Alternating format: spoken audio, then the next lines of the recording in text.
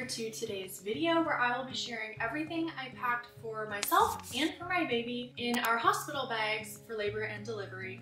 I'll be sharing everything that I packed as well as what I actually used. If you're new around here, my name is Laura and I share all kinds of homemaking and motherhood videos here on my YouTube channel. I love to share a little bit of everything from cooking, recipes, baking, sourdough, cleaning motivation, decluttering motivation, as well as videos like this one that are hopefully helpful information when it comes to babies and motherhood. I'm all about keeping it real here on my channel and combining beauty in the mundane with authenticity instead of just showcasing polished perfection. So if that sounds appealing to you, if you want to be part of a community centered on genuineness,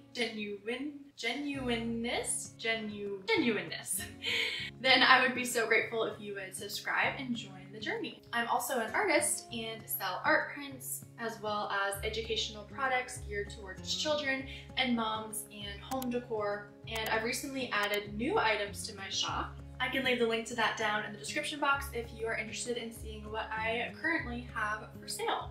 I am a first-time mom, and even though my son is about 8 months now, I hadn't started my YouTube channel yet when he was born, when I was pregnant with him and throughout that journey. So I want to go back and kind of cover some material from those days. I'm really thankful that I kept a journal throughout my entire pregnancy and postpartum experience. And this was also like a journal. I did journal entries, but I also had so many lists in this journal. And I did record everything that I brought to the hospital. And that would also be a tip that I would encourage you to do if you are pregnant or expecting, is to keep a journal like this, because I'm so thankful I did. It has so much information that I know I would definitely refer back to in a future pregnancy. This was the list that I had when I was preparing my hospital bag. Now, when I was actually going through the process of packing my hospital bag, I was really tempted to buy a nice like weekender bag or hospital bag, but truthfully, I couldn't justify spending the money. So I want to encourage you, use what you have. That's what I ended up doing, and I'm so grateful I did, because I really didn't need to buy an expensive hospital bag just because it was nice or nice looking. It just wasn't necessary. I ended up just using like an old duffel bag that I had. It wasn't the prettiest thing in the world, but it definitely did the job. All right, let's start with my toiletry bag. So of the things that I actually used in my toiletry bag, that would be toothpaste, a toothbrush, face wash, shampoo, conditioner, body wash, a brush, deodorant, and chapstick. I love having these little travel-sized containers. I have my labeler that I got from Amazon. I can link down below. I just use that to label these little bottles. And another tip I have when it comes to packing, especially toiletry items, is to go ahead when you're packing your hospital bag, I think I packed mine at 36 weeks, is to just get duplicates of something. So for example, I have a packed toothbrush. It wasn't my everyday toothbrush that I actually kept in my bathroom. I went ahead and purchased a different one so that I could go ahead and pack it, and that way when it was time to go to the hospital, I didn't need to be running around trying to find all these last minute things to put in my bag because it was already there. And then other things like body wash. I think on my original list I had put razor. I didn't shave my legs at the hospital. That just wasn't something I was thinking about. I had also added Q-tips, and I didn't use Q-tips. Like, you can go a day or two without cleaning your ears, I think. And also moisturizer I just didn't use. And it was really important to me that I pack my makeup, because I knew that once I had my baby, I would want to get ready, or like the next morning when we were being discharged, I definitely wanted to have my makeup just with me in case I wanted to get ready. So I just packed things. Again, I did have duplicates in here. Like, I just kind of waited for a lot of my makeup supplies to kind of be on their last thread. So like my foundation, I was running out. So I just went ahead and put it in this makeup bag and got a new one to keep at home. So I think I did the same thing with like my mascara and blush. I actually don't even think I packed blush. It was just like foundation, powder, and mascara that I packed, as well as, again, hair ties, makeup wipes or like makeup remover pads. And I think I put perfume on my list, but I didn't end up using perfume. But of course, you know yourself, if you will want more makeup, then definitely bring more. I just knew I would at least just want a little bit to have for after baby was born. I also added headband to my hospital list, but I don't even know why. I think I probably saw it on someone else's list somewhere. I never wear headbands, and I thought for some reason maybe I would want to when I was in labor, but I didn't. I just brought a hair tie, I had maybe a backup one, and I think I just put my hair in a ponytail or like a bun or a braid. There was no need to have a headband. I did also have a hospital gown that I brought. Was so thankful that I did and would definitely bring it again for a future baby. This is just one that I got on Amazon. I'm really glad that I got black.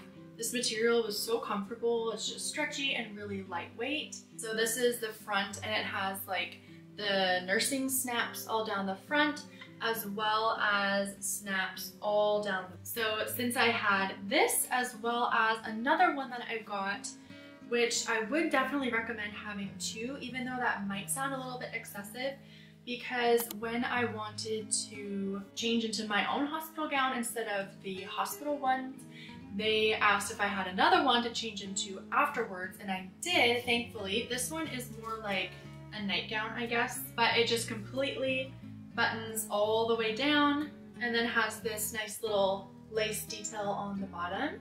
I will link these as well as everything else that I mentioned as much as I can down in the description box. I did bring a towel, which was helpful. I used when I showered.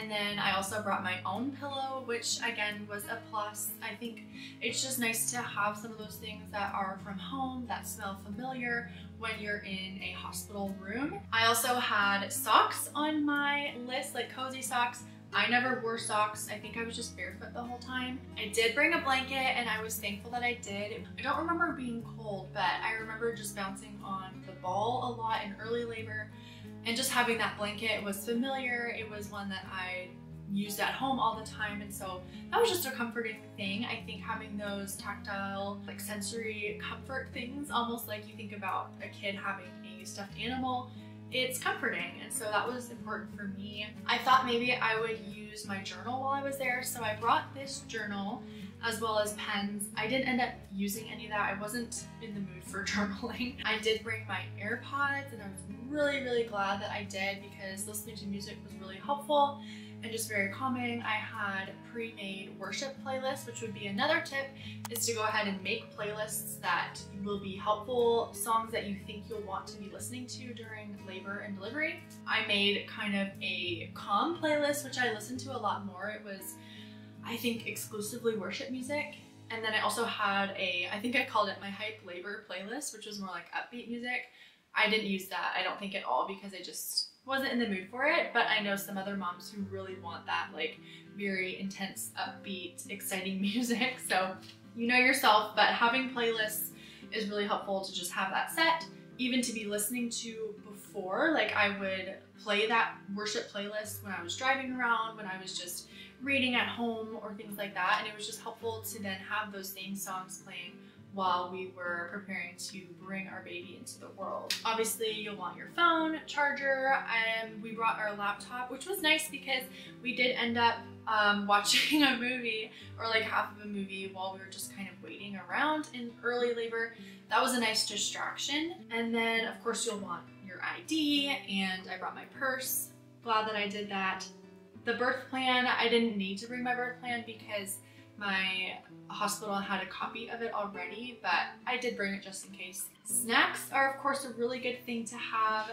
More lighter, think like light and refreshing. So like orange slices or apple slices, a little bit of sugar is helpful, yogurt, things like that, things that aren't like super heavy. So I brought some of those. I think we also brought trail mix, which was great. Having snacks also for your husband or your birth team, whoever is with you, is great, because my husband was really hungry throughout the day. And so having like granola bars, things like that, were things that he could also make use of. I brought my own water bottle. This was something that was really important to me while I was thinking about packing my hospital bag, was having a water bottle that was my own and that had ice. I'm sure in hindsight, the hospital definitely probably had ice, But when we were leaving for the hospital, I just filled up my water bottle with ice. I really like this one because it keeps it cold. I think it's a Hydro Peak one. And then I was able to just add water at the hospital. It was nice and cold. Also having some other beverages like coconut water, things with electrolytes, or even a little bit of sugar. These are some of my favorites and ones that I used all throughout my pregnancy. They're so refreshing. They're made with coconut water and they have electrolytes as well as vitamins, and they're sweetened with stevia. They taste amazing. And so I had a couple of these that I actually had put in the freezer weeks before going to the hospital, so they were frozen. That way, when we were heading out the door, I could just grab them and they would start to, of course, melt while we were at the hospital, and they would be really, really cold and refreshing. I also had combs on my list. I had heard that combs were really helpful in labor. I didn't use them at all. I also brought my Bible. I had printed out all of these affirmations in this journal, and I used these a lot. So it's just different verses, specific things that would be helpful to me.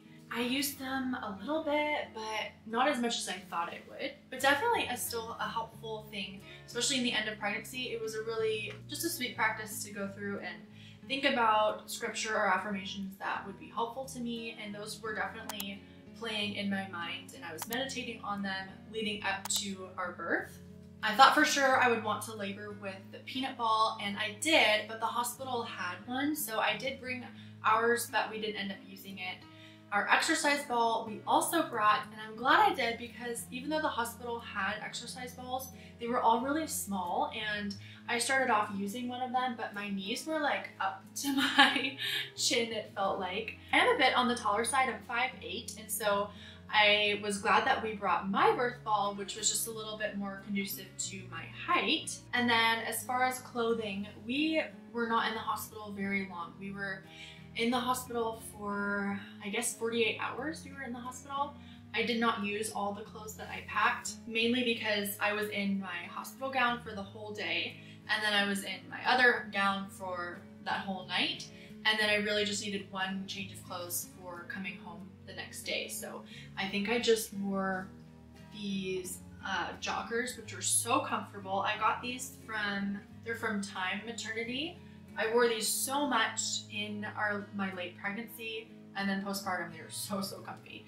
So I think the main thing is to just bring clothing that will be comfortable, more loose clothing. If I were to do it again, I think I would just bring like 2 outfits. So like maybe 2 shirts, 2 pants, and then a nursing bra. I think I brought 2 nursing bras. I only used one of them. These flip-flops I got for a couple bucks because I had seen these on a list to wear in the shower at the hospital. I did wear them in the shower. I don't really know if it's necessary, but I have them now, so I would take them again. All right, now getting into things that were helpful for after baby was here. I cannot for the life of me know why I put toilet paper on my hospital packing list. Like I thought the hospital didn't have toilet paper or something. I think what it was is someone had mentioned the toilet paper at the hospital is not the softest, so they preferred their own toilet paper. I didn't really notice a difference, so maybe that's just me, I don't know. But some things that were helpful were these Tux cleansing pads. These were really helpful at the hospital as well as at home postpartum. They're made with witch hazel. They're just really cooling for after you've just had a baby. Adult diapers. I did bring my own, which I didn't end up using because the hospital provides you with them. Same thing with these like Frida Mom. They're like cool therapy. I don't think I would buy these again. I definitely preferred the Tux, as well as this spray from Earth Mama. This one was really helpful. I used it for a long time and was nice to have at the hospital. At the hospital, they do give you one of these peri bottles, but I had read that they're not the best, and it's true. I was glad that I had this one from Frida Mom. I had bought a couple different butters like this one, and I didn't end up using it at all. If I were to go back, I would just wait. If I thought that it was something that would be helpful after the fact, then I would just get it on Amazon and have it the next day, or just ask my husband to go grab it at the drugstore. There was no need to have it before I even knew that I would need it, because as it turns out, I just didn't use it at all. So looking at my list, I believe that's everything that I've covered for myself. So for everything I brought my baby, I was able to pack it all in our diaper bag. Now, of the things that I actually used, they gave us a hospital hat, which was so sweet, and that's all that he wore while we were at the hospital. He didn't wear onesies at all. He only wore a sleeper. We did use like a sleep swaddle. Lanolin we did use. Okay, here's another tip for you. Lanolin is helpful to put on your newborn baby's bum soon after they were born is when we did it. It's a natural, almost like a sticky honey texture, and it really helps when they have that first meconium poop to clean it up really, really easily. So we did that, and when it happened, it was so easy to clean up. The hospital provided diapers, but we had our own that we used, as well as our wipes we used. Nail file we did not use. Filing my baby's nails just wasn't going on in my head while we were at the hospital. Swaddles, we didn't really swaddle him. He just had his like swaddle wrap thing for sleeping. His name announcement sign that I made, we didn't use at the hospital. I just took those photos when we were back home. We did use our portable sound machine. Pacifier, I didn't actually give him a pacifier until he was more like 3 or 4 weeks old, but I brought one just in case, but we didn't use it. A blanket we used just to keep him nice and cozy, warm. And then of course his going home outfit. The car seat cover, we didn't use when we were leaving the hospital. Mittens, I also didn't use because his sleepers had those little hand covers. Also, again, didn't put him in socks that I brought because he was in a sleeper and he had little feet covers. We didn't give him a bath. I don't know if I mentioned, I put soap and lotion for first bath. We didn't give him a bath until he was like 2 weeks old, so we didn't need those, and I already mentioned our sleep sacks. Well, that covers everything. I hope this video was helpful for you. If it was, let me know in a comment down below, and I look forward to seeing you in my next one. Bye!